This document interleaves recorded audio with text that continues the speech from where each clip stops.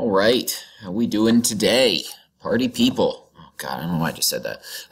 Time period 5, industrialization and global integration. Time period 5 out of 6 in the AP World curriculum. We are almost there. And time period 6 is pretty short too, 1900 to the present. We're talking today mostly about 3 phenomena: industrialization, imperialism, and revolutions. Mostly political, although there's some social elements to that as well. So let's jump right into it. Slides aren't too long today. These notes shouldn't take us too long. I tried to cut them down and pare them down a little bit because this is the only time period that actually has 4 key concepts in it. All the other time periods have 3. This one is so important and there is so much going on that there's actually 4 key concepts. So let's take a look at the historical periodization here to start. So why this time frame? We should always think about why the College Board chooses the dates that they do. 1750 to 1900. What global processes, historical events, and major turning points were going on around those dates.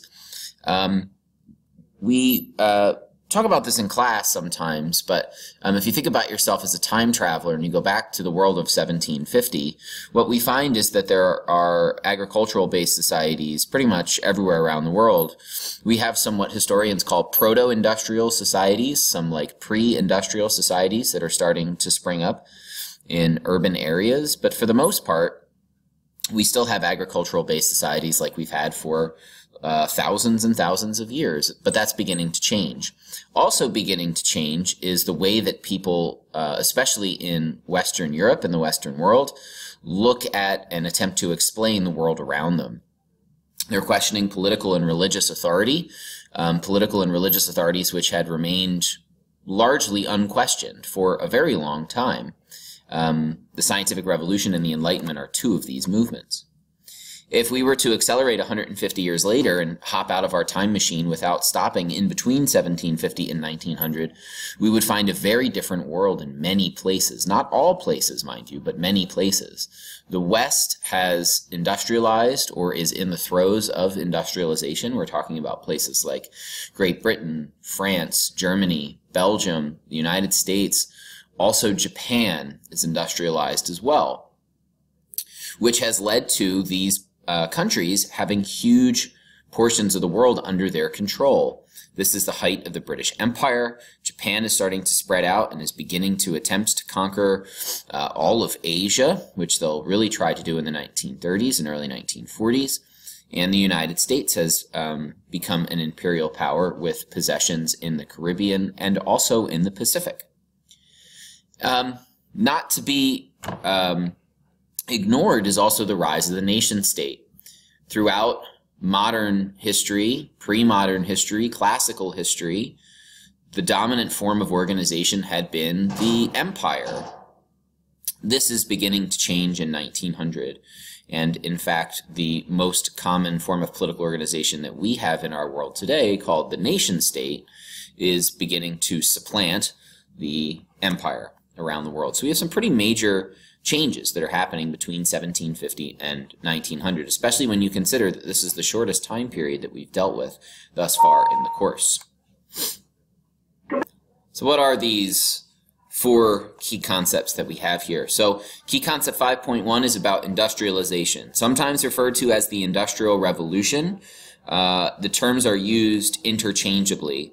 They probably shouldn't be, because one of the things we need to consider as historians is whether or not industrialization was actually revolutionary, and we'll talk about that in class. What we do know is that industrialization changes a whole heck of a lot. Industrialization happens pretty much concurrently with the rise of global capitalism, and we're pretty familiar with capitalism, the idea of the free market. So we have new ways of producing goods and the economic reaction to those new ways of producing goods.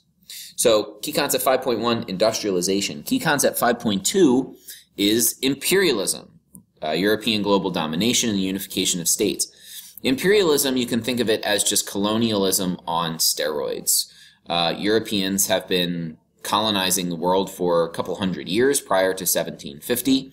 What we start to see is around 1800, because of industrialization, Europeans are able to conquer larger swaths of the world more rapidly. And so we enter into this phase that is, like I said, colonialism on steroids. It's beginning to look different enough that people begin to call it something different in the time period, which is imperialism. Nation-state formation we'll also talk about in 5.2, but we'll really talk about it in 5.3. Which is where we see these revolutions, the rise of nationalism, pride in one's nation. We'll talk about what that means as we go through. But the big thing here is that the traditional political systems are being challenged and in many instances overthrown. We see this in our country with the American Revolution, but probably a better example is the French Revolution in 1789, as well as the revolutions of 1848.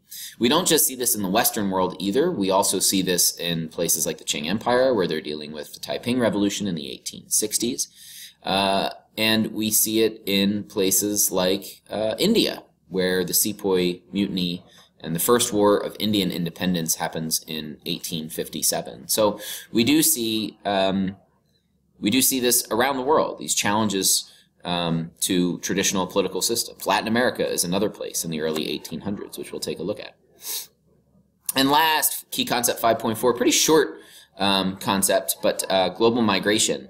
The mass movement of people following industrialization in global empires. We looked at how people are moving around the world during our last time period and time period 4 through things like the slave trade and indentured servitude and colonization to some extent. This process is going to continue and accelerate in time period 5. So here we go. Let's jump right into it. Key concept 5.1 is industrialization. Industrialization fundamentally changed how goods were produced. This should be pretty easy to understand. You only need to look at the world around you. We live in a highly industrialized society. Some might say a post-industrial society. If you think about all of the things in the room you are in currently, if you just look around at them, think about which ones of those things would not have existed prior to industrialization. How many of those things in the room have interchangeable parts, for example? How many of the things in your room are standardized? How many of the things in your room were probably produced in a factory? How many of the things in your room were probably produced in some sort of an assembly line fashion? These are all creations of the Industrial Revolution. So why does this happen? I mean, not surprisingly, there's a lot of reasons, and the College Board recognizes this by this super helpful and not at all vague concept. A variety of factors led to the rise of industrial production. Yeah, great, thanks. So there's a lot listed in the curriculum framework, and here we have them. You can feel free to pause and digest these if you would like. This is probably what Jared Diamond would call geographic luck. Europe is the first place, Western Europe is the first place to industrialize, Great Britain specifically. And if you look at the conditions for industrialization, Great Britain is located in a wonderful place to industrialize.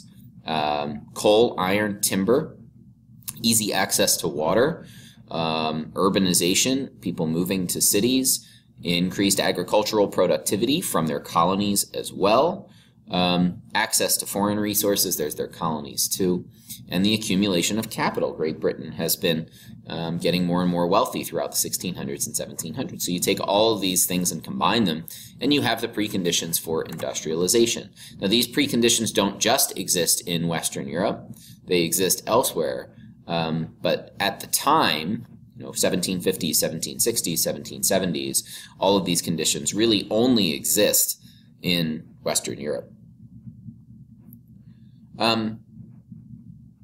Because of these conditions, we start to see new machinery that is being created. It's being created because of a need that the people in Great Britain have. And these machines become increasingly complex, things like the steam engine and the internal combustion engine. Textile machines as well. And because they become increasingly complex, they become increasingly large, they become increasingly more expensive.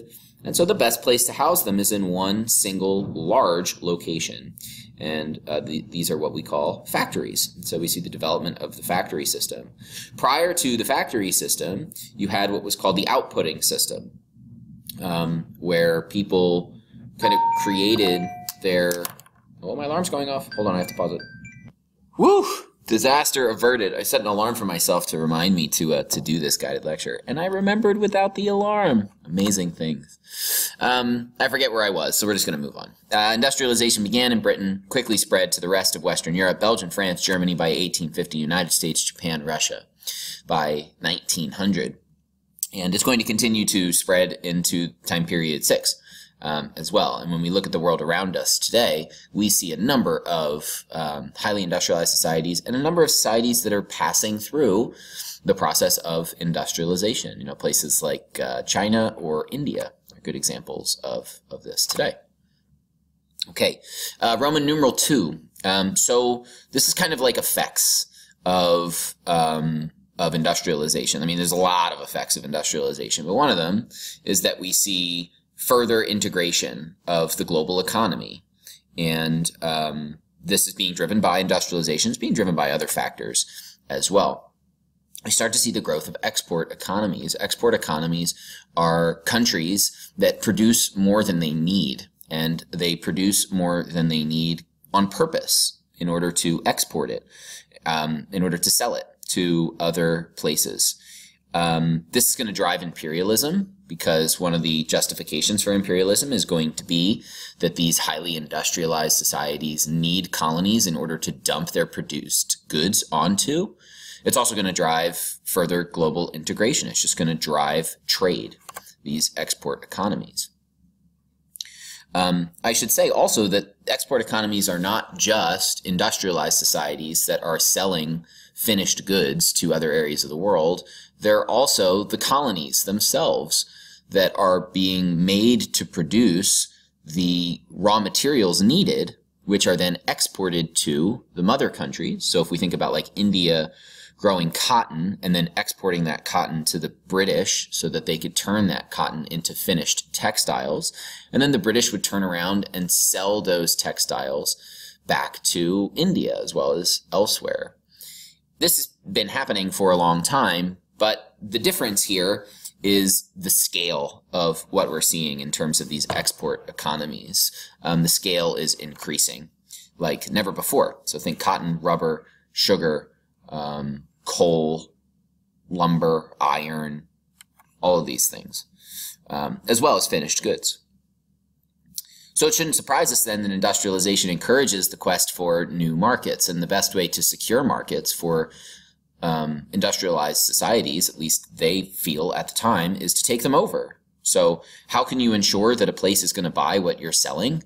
Well, if you take it over and force them to, they have to. So we have to sell those goods, and these two factors combined, the need for natural resources and the quest for new markets, leads us to imperialism. And we see this stylized over here with the political cartoon from the time. We have England here reaching out and grabbing all of these areas of the world, the Cape Colony, South Africa, Cyprus, Canada, India, Egypt, the devilfish in Egyptian waters. This cartoon is probably from the 1860s, maybe 1870s, when the British are moving into Egypt, and they are attempting to take control of the Suez Canal. So this is definitely 1869 or later when the Suez Canal is finished. We'll talk more about that in class. Also, we'll talk more about imperialism in a moment. So to facilitate investment at all levels of industrial production, financiers developed and expanded various financial institutions. And the important thing here is that we see the growth of capitalism and classical liberalism, small l there.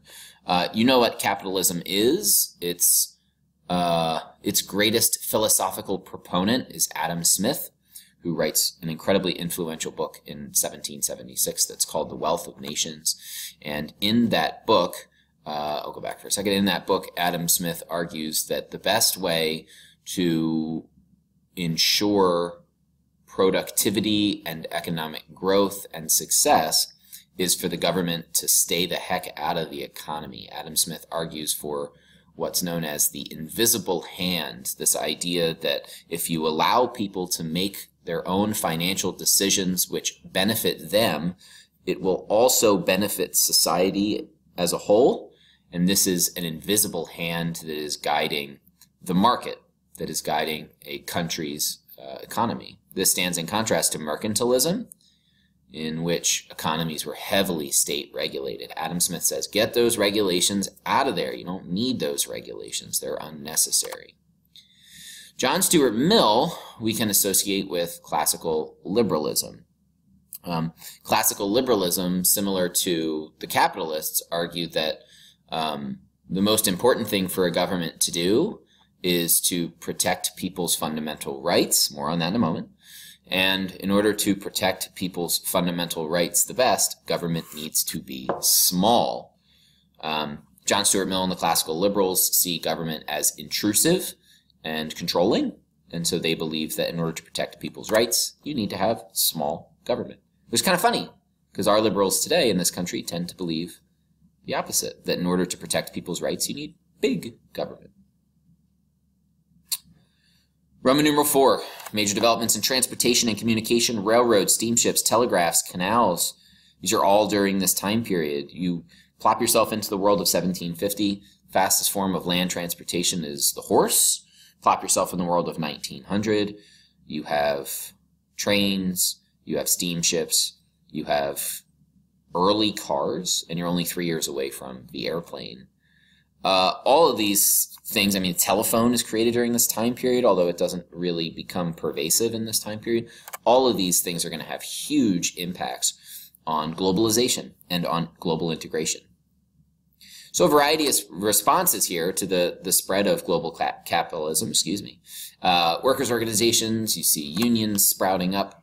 You also see resistance to change. The Luddites are an example of this resistance to change, Luddites.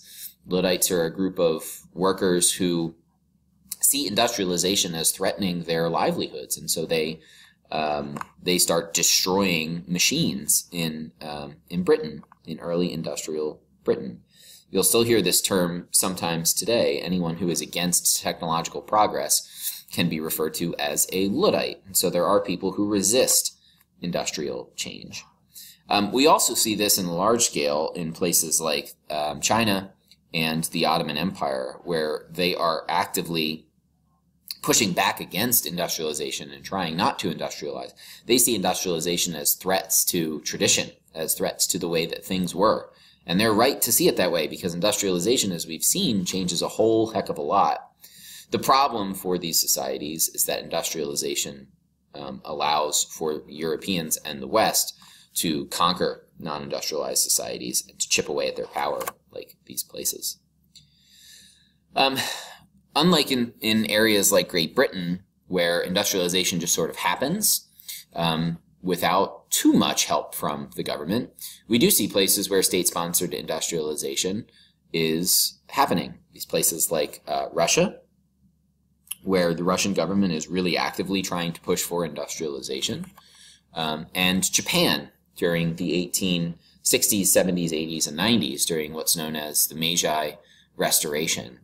The Japanese government realized it's fallen behind the West, and in order to compete with the West, it's going to have to emulate, it's going to have to copy the West, and they are pretty successful at doing that.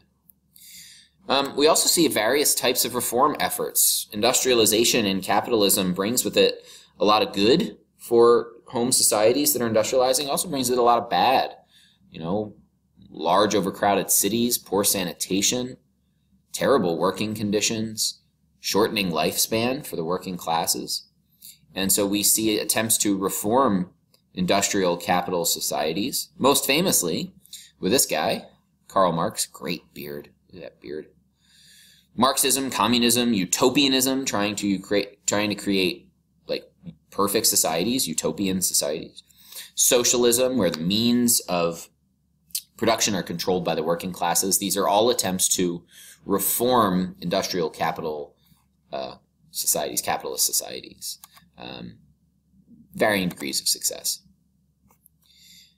I told you this was a long one. This is the longest key concept. Roman numeral 6, significant transformations in social order due to what's happening here. We see new social classes, the middle class.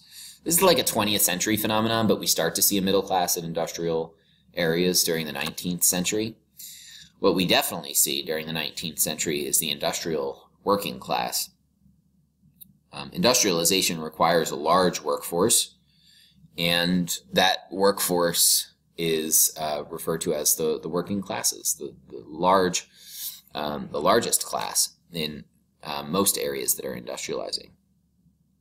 I also see changes in family dynamics and gender roles. I mean, you can see that in this picture right here. Yeah, these are children. These are children. They're probably coal miners. They're leaving the home to work. This is something that never really happened. Children stayed at home, worked on the farm for the most part, or they were apprenticed to a local artisan in town. Now we're seeing children who are going out and working in coal mines, lumber yards, factories. This is a big change in family dynamics. Also, women are going to work in numbers that we had never seen before. So we see these changes in gender roles, especially young unmarried women.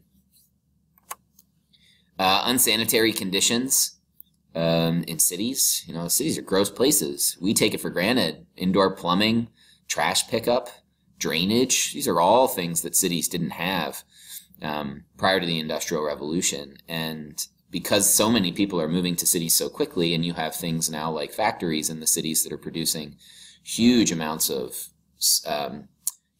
pollution, cities become just disgusting in the 19th century and in industrialized places.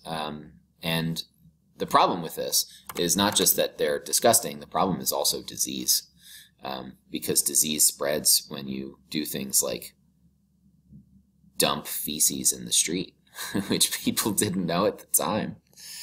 All right, that's it for key concept 5.1. Ooh, that wasn't that bad. It was pretty short. All right, moving on. Key concept 5.2, imperialism. Industrializing powers established transoceanic empires. You're probably saying, yeah, no kidding. We took a look at this in time period 4. And you would be correct in that. We could put this statement in time period 4 minus the industrializing part. We could replace it with colonial or European, something like that.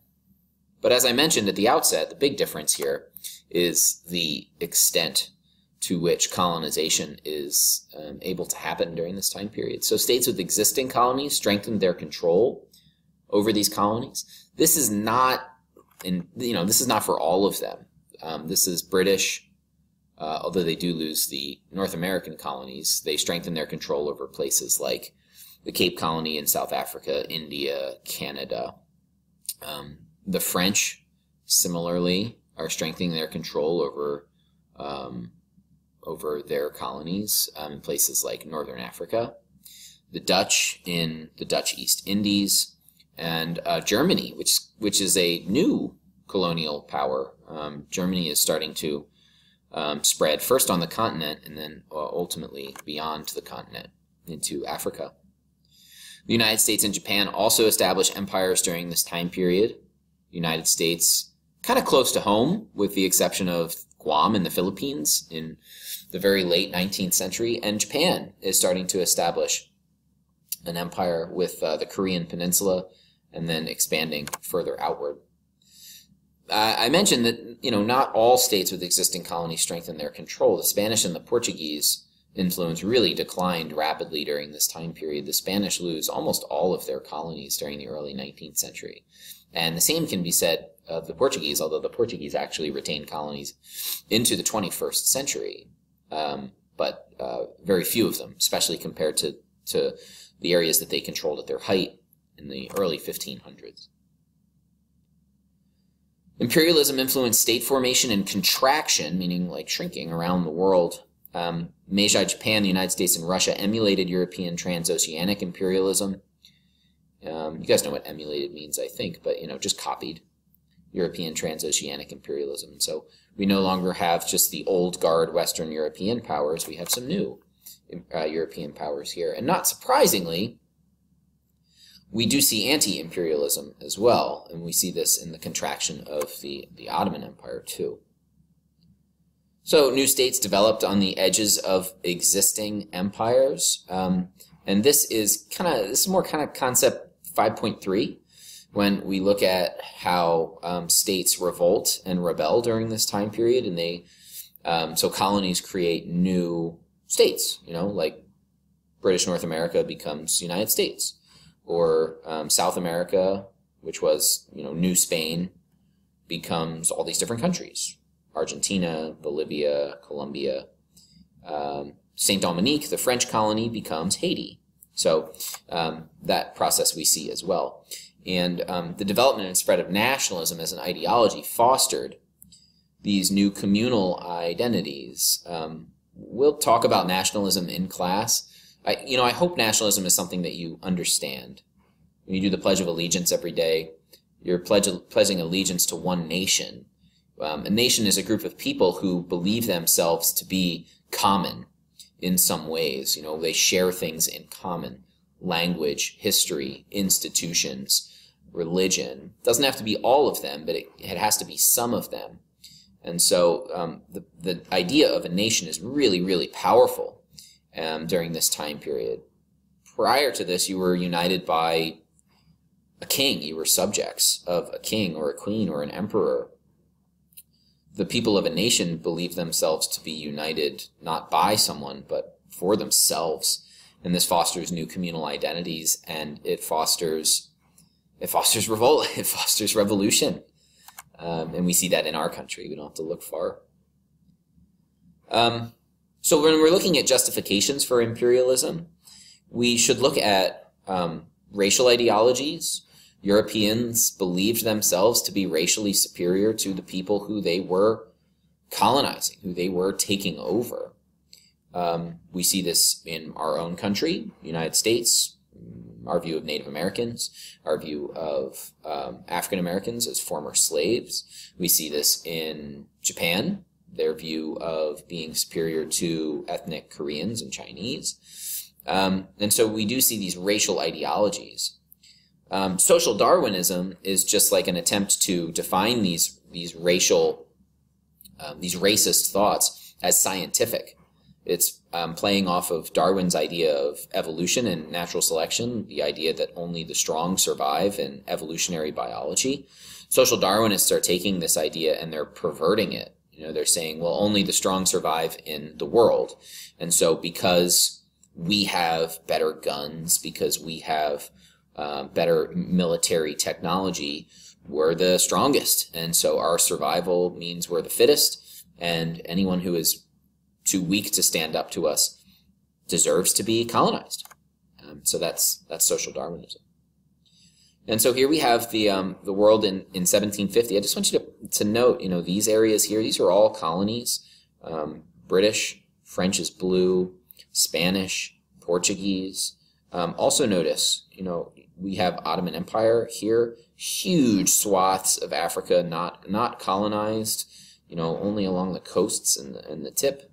And if we were to accelerate this to 1900, we see a lot of change. We see new countries around here. These are all new countries. There are no more colonies, no more large colonies. The Caribbean is still colonized to this day in many places, but and we still have a few colonies. But Africa is the other big thing. The entirety of Africa is controlled by Europeans, with the exception of Ethiopia and I guess they're saying Morocco and Tripoli, but I don't really buy that. Ottoman Empire, it barely exists now. It's just confined to here. Just massive changes that we see on this map, and that's imperialism, right? That's imperialism. So there you go. Really short notes, only about 7 minutes. Imperialism is so important. We're going to spend tons of time talking about it in class, but I just wanted to give you the basics there. So you can pause it for now and come on back when you're ready for Key Concept 5.3. Okay, here we go. Key Concept 5.3, Revolutions and Nationalism. So, the Enlightenment is housed here by the College Board. The Enlightenment is a philosophical tradition. It's a philosophical movement that starts in France, in Paris, and it's all about questioning. You know, the Enlightenment actually has its roots in time period 4, with thinkers like Thomas Hobbes and John Locke, who are from the 17th century. But the Enlightenment as a movement is really going to be in the 18th century, which I think is why College Board puts it here. This is all about new ways of understanding the world, and the way that Enlightenment thinkers seek to understand the world is through reason, not faith. This is a challenge to religious doctrine, many of them thousands of years old. Enlightenment thinkers say you should be able to explain the world around you based on reason, scientific inquiry, scientific method, is during this, well, it's 17th century, so it's kind of pre this time period. But and this leads to new political ideas. You know, the importance of the individual. Here we have John Locke, who was actually living during the late 17th century, very, very influential Enlightenment thinker. He says the individual is, you know, incredibly important to a society. In the past, individuals were just subjects of the king or the emperor. Individuals are the individual components that make up the nation state. The idea of natural rights, this is Voltaire. Voltaire, a very prolific writer during the Enlightenment, also a strong critic of organized religion, and a supporter of natural rights, this idea that when we are born with rights that are inherent. They are a part of us. They cannot be removed from us. You can have people like kings or emperors who are despotic and try to take our rights from us, but we are in fact born with rights. And Jean-Jacques Rousseau, who's this guy right here, is most closely associated with the idea of the social contract, that people and rulers enter into a social contract. The ruler pledges to protect the people. The people in turn pledge to respect and obey the ruler. The important thing here is that it is a contract, and the contract can be broken by both sides. And rulers can break the social contract if the ruler is no longer protecting the people. If a ruler is no longer protecting the people's natural rights, then the people have the right to revolt. I mean, this is where the social contract ultimately takes us in terms of thinking. And so, not surprisingly, the Enlightenment encourages resistance to authority. If you're being encouraged to question, and if you're being encouraged to question everything, you're of course going to come into conflict with authority, because authority doesn't want you to question anything, because questioning makes it more difficult for authority to wield that authority. You know, if you want an example here, just look at school. You know, what's the relationship between teachers and students?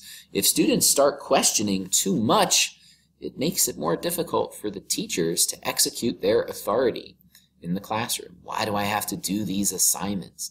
Why is this assignment worth these points? Why are you, the teacher, in charge? Why do you get to tell me, the student, what to do? I mean, as a teacher, these are questions that we don't like, because they encourage challenges to our authority. Now, that's not to say that these questions don't have answers. Oftentimes they do, which is why the paradigm exists, which is why I am a teacher and you are students. But that's not to say that the questions shouldn't be asked, and the Enlightenment thinkers would say that the questions should absolutely be asked. And if the rulers or those in authority can't come up with good answers, then you need to start looking at these things here. What's the social contract? What are my rights? Have they been broken? And what can I do about it? The American Declaration, if we're talking about historical examples, is a great example of this. Yeah, I mean, the American Declaration is, hey, King George, you broke the social contract. You have been taxing us unfairly. You have been quartering your soldiers in our homes. Life, liberty, and the pursuit of happiness. You have not encouraged those things in the colonies, and so we are declaring independence. See the same thing in the French Declaration of the Rights of Man and Citizen, which we'll take a look at in class. And so we see challenges to existing social institutions like the church, like religion. The Catholic Church is under fire during this time period. Women advocating for suffrage. Suffrage is the right to vote. Challenging a patriarchal society. Why are men the ones who are always in power? Why don't women have the same political rights as men? All men are created equal is the language. Not all people. Why is that? So women begin to challenge existing social institutions. Also, slavery is challenged. Why do some people get the right to enslave others? If everyone is born with natural rights, doesn't that mean that slavery cannot exist? I mean, these are really uncomfortable questions that are being asked at the time. And that's the Enlightenment. The Enlightenment is all about questioning. It's all about questioning. And so you couple this with the rise of nationalism, which is this: people developing a new sense of commonality based on language, religion, social customs, and territory. We start to see pretty large-scale political change and upheavals. Sometimes governments use this idea to unite diverse populations.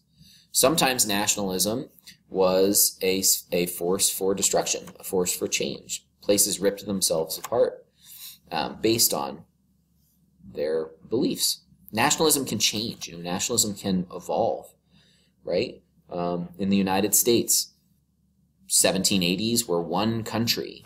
1860s, U.S. Civil War. Well, maybe we're actually two countries. Maybe the North and the South are actually two separate nations with different social customs, for example, with different territory.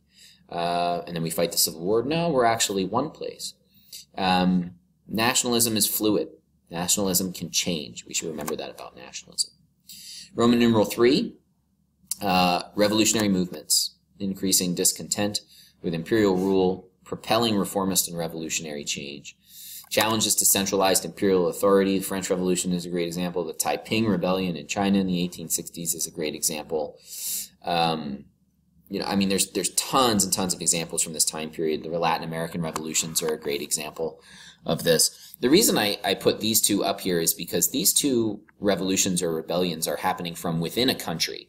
A lot of the revolutions and rebellions that we see during this time period are colonial peoples revolting against their home country. But the French Revolution and the Taiping Rebellion are different in some ways. It's the people, it's the people here trying to seize power for themselves, not against a foreign foe. In the American Revolution, the American revolutionaries begin to see the British as a foreign foe.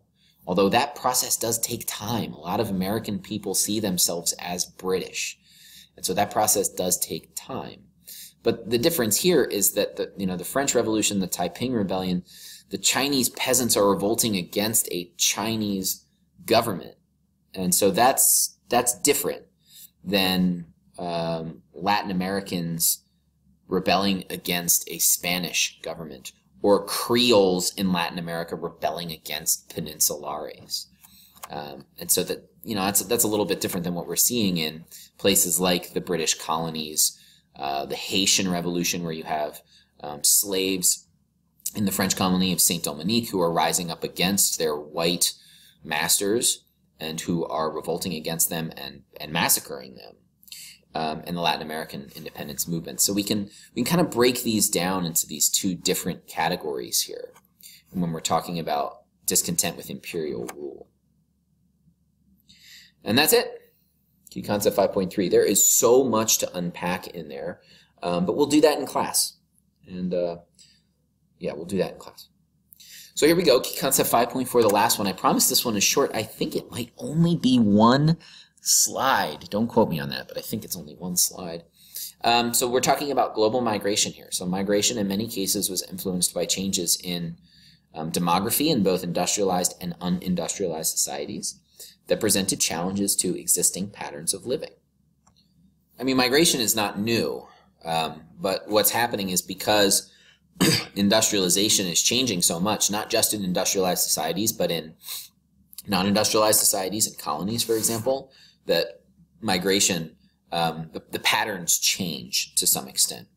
You see a significant rise in the global population during this time period. The Columbian Exchange still going on. You also have an agricultural revolution that's happening in the 19th century.